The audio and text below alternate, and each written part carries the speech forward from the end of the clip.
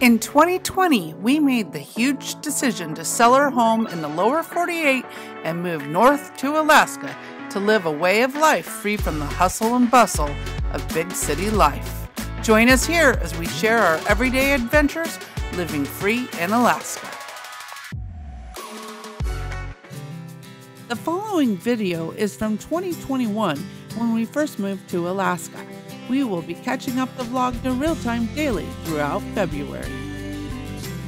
Previously on Living Free Alaska, we spend our last 24 hours in Canada as we traverse the Yukon and the 49th state in our new home of Houston, Alaska. But not before experiencing major engine issues that stop us dead in our tracks, literally just miles from home.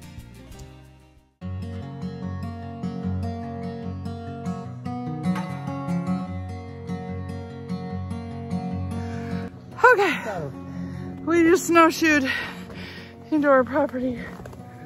Holy crap. That's our neighbor's house. There's mountains back over there. The clouds are hiding the mountains over here, but they're there. Okay. Let's see if I can turn around without falling. My snowshoe fell off. Oh yeah. See? Moose poop! Probably want to get as much height as possible. But I don't know. I think this is the highest elevation. Yeah, this is the higher elevation. It's just so cloudy over there you can't see the mountains. Okay, we just got a little bit higher. Look at those mountains. A lot of clouds in there right now, but yeah.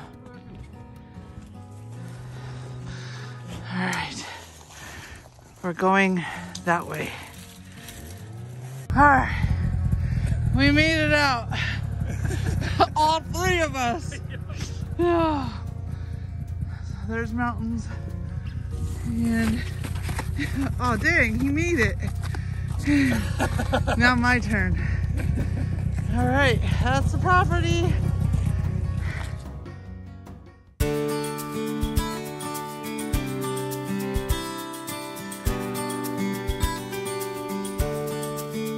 Sophie, are you gonna be a good girl today while we're gone? Oh, what, you wanna go? Okay, come on. Well, you kind of missed the hole. You wanna go? off to the property we go.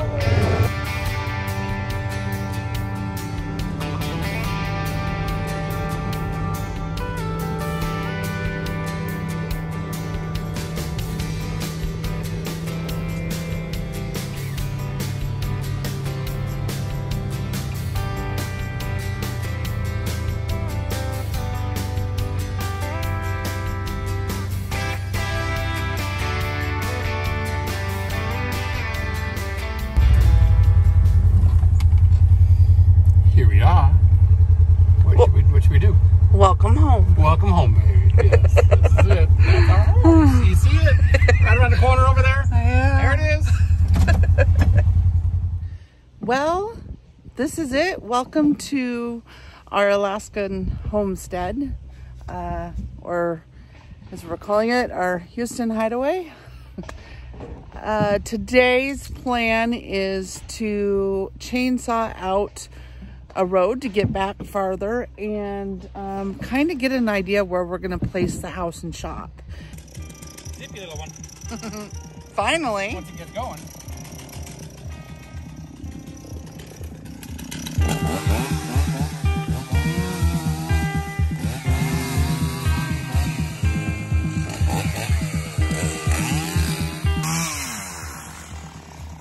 Well, we're making a good chunk of progress here, cutting in a road where we would like the driveway to come in off the road. We're back probably 100, 150 feet or so. Just trying to get to where we want to put the house, which is going to be back over that way. But yeah, tedious work. We don't even know if we need to do this, but we want to do it. We want to be a part of this build. So, it's been a good day.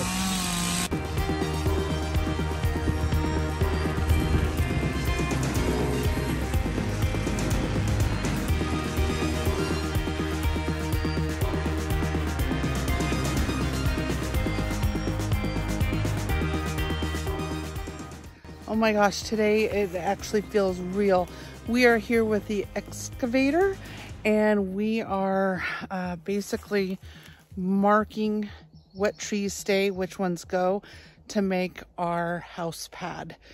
This is pretty exciting stuff. I don't even know what to say. We're still finalizing plans, but at least now we have our site plan all developed. And Gary is deep in the bush right now, figuring it all out. We had some wildlife. We stirred up a mama moose and baby. Luckily, they went the other way. I think they're going to be a little upset. We're moving them out of their home. But the nice thing is we're on the edge of the swamps, and they have plenty of other places to call home. And I'll be honest, I'm okay with sharing our land with the moose. It's hard to believe that we could envision our home layout with a thick brush hampering our vision, but with technology such as Google Maps and elevation maps provided through the borough, we had a pretty good idea of exactly where we wanted to build the house. The hardest part was getting the excavator to see our vision, but in the end, he nailed it and we got exactly what we wanted.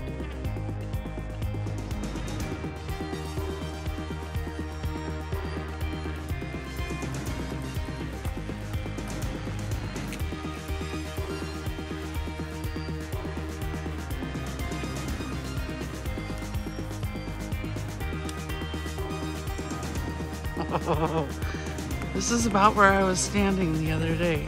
Yeah. Yeah. Keep that. I don't know how that was supposed to go. I don't know. Here's our driveway. Nice, Spirit. Good girl. Good girl. Hey. Spirit, come on. Spirit, come on. Oh, you found a higher spot. Yeah, I see more mountains. All right, I need to go over there. Yeah. Well, we are on a tall mound. Behind us is north. Over that way is south. And I'm going to flip the camera around and show you the site, because we can pretty much see it all from here. All right, we're going to start at the driveway. The road is over here. That's a neighbor's house across the street. And the road comes up here. And our driveway is about in there where it comes into the property. And right here it Y's. And if you go that direction, it will take you to the RV parking area, which is that clearing there. Or if you go this way to the left, it will bring you into the house site. And the house will be an L-shaped with our 2-car garage about right here. Our living quarters will be back in this corner. And then the RV shop and toy garage will be right in this area. So you'll basically come in and go into the garage, or with the motorhome into the motorhome. This cleared area all in here will be trailer parking, regular parking, turnaround area, and just open space. And our goal with the house is to clear these trees down, and we should have mountain views. And as you can see right now, Maybe on the camera. There they are. zoom in, the mountains are there. So we should, and you can tell the tree line, get my finger in here, right here is low enough, most definitely from a second story, we'll be able to see over those, and maybe even from a main story from this back corner where the house will sit. Because the property also, that back corner, the property does slope down to the swamp. Yes, it starts going down drastically, and our property keeps going that way to a point. And then way back over here, we have a whole nother 300 by 300 foot area that we own that we could make trails into. And I think maybe we'll put 1 or 2 cabins up there, off-grid cabins over there, and maybe 1 cabin down towards the swamp some more. Or maybe by the RV area. I don't know yet. But you can see Spirit. She's in the main driveway. The driveway has only been rocked to there, so the rock will come up and level. It looks like they dug out a well site. You can see it right behind the Ranger. And yeah. So last week this was completely forested. Then they took it down, and then they had a fire on Thursday and burnt all the wood. So we've found 3 test holes. One is here, one is back there, and the other one is over here. And they are all high water table. So we have to wait until Friday for a civil engineer to help us with our septic well and foundation plan. But that's what it looks like so far. Pretty nice. So we're pretty excited. This is looking pretty good. Our neighbors, we can only see roof lines. So there's a roof right there. There's a roof right there. And from here, we can't see our other neighbor. They're over that way. But we're all spaced out pretty well. Yes. And it's our Alaska homestead. Right, making it work. Big pile of dirt right now we're standing on. As you can see, we are very elevated compared to everywhere else because the excavator put all this dirt here. So we're on a little mini Quimby mountain. All right, so here is where the driveway comes into the house. As you can see, they've brought in big rocks to stabilize it.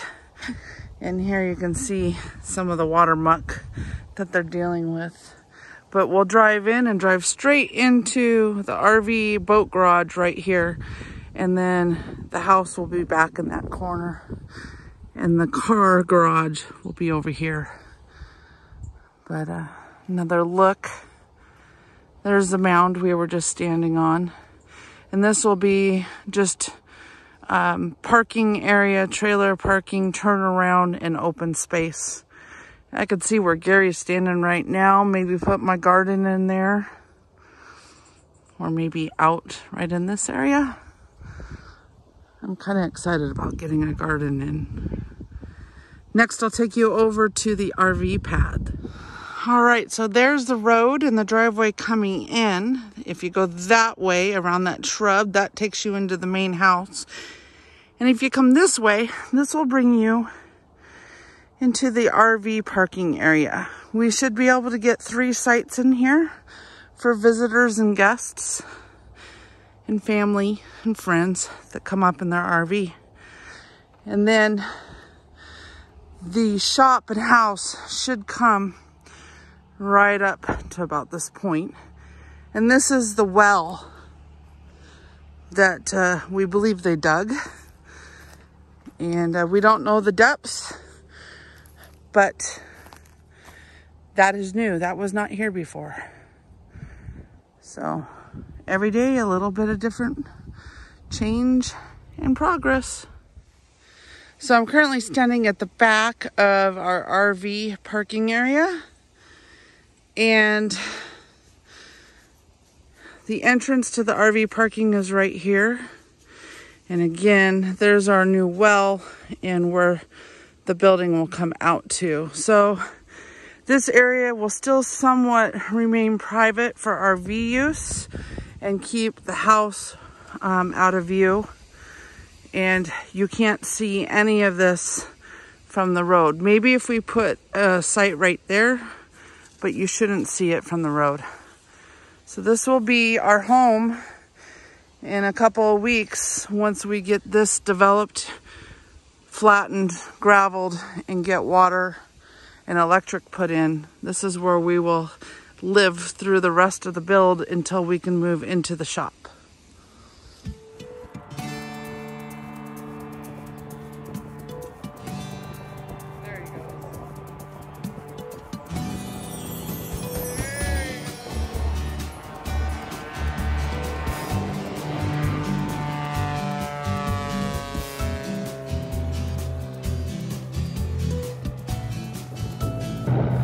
gotta keep climbing. He was loaded on that one. He had a lot of stuff with him. It took him almost the full length of the lake. So he flies out to a lodge, a remote lodge, way the heck out there for fishing. 70 miles, they said? 70, 75 miles that way. And uses this lake for staging. And when he's loaded like that, it takes a bit to get up. So he started way down there. And he got up about right here. Yeah. So he's banking around to head west. Head to the lodge. Yep. The loons don't like him. They're complaining.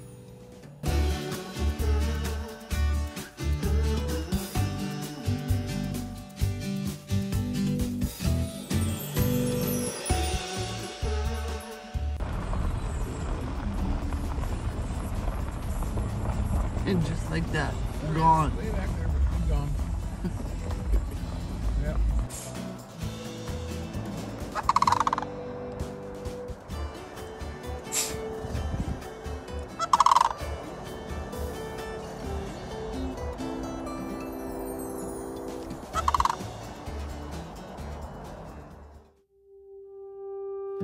Over the 4th of July weekend, we were invited to go out for a camping trip to a friend's cabin deep within the Talkeetna Mountains. This was our first true test of the capabilities of our Polaris Ranger in the Alaskan wilderness.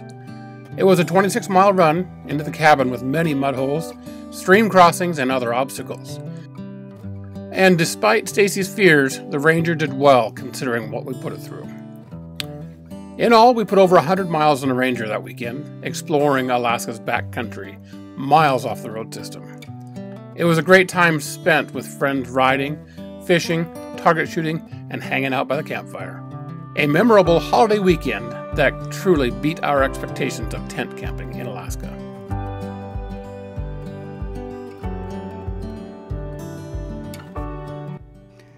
I would like to take a moment and thank you for watching our new channel, Living Free Alaska. As you can tell, this footage is more than 2.5 years old.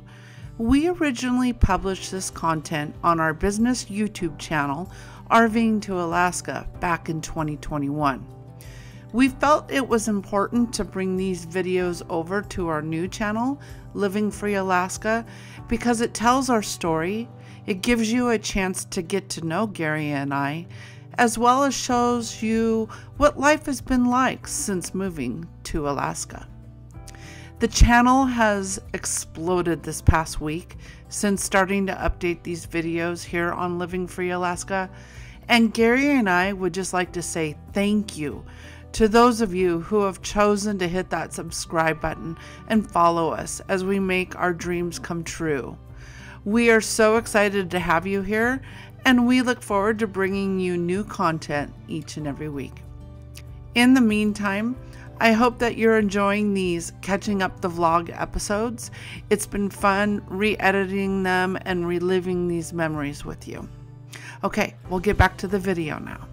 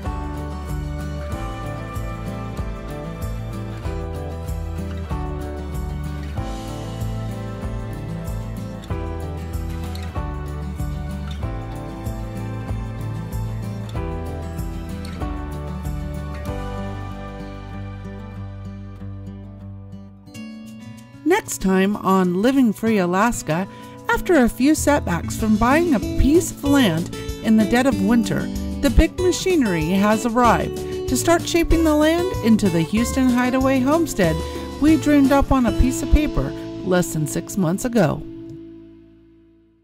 Thanks again for watching as we catch up the vlog to real time. Don't forget to like, subscribe, and hit the notification bell so you're notified when we post again. And lastly, we hope you'll join us again next time here on Living Free Alaska.